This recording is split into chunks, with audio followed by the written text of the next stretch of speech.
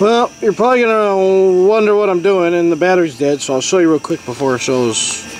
Yeah, before it goes away, my battery. This part of the harmonic balancer of my 110 motor. There it goes. Now there's a harmonic balancer that I'm gonna try and take out, or maybe reuse that one, because this is from Larry Shapiro's Corvair parts. I bought a rebuilt harmonic balancer from him when I put this motor together, and I don't know if you can really see it.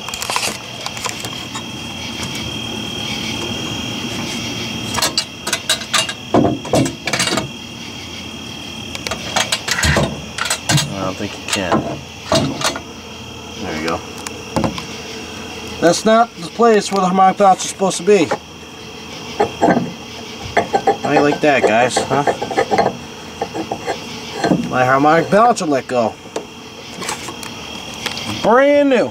Brand new. Not even 300 miles on this harmonic balancer.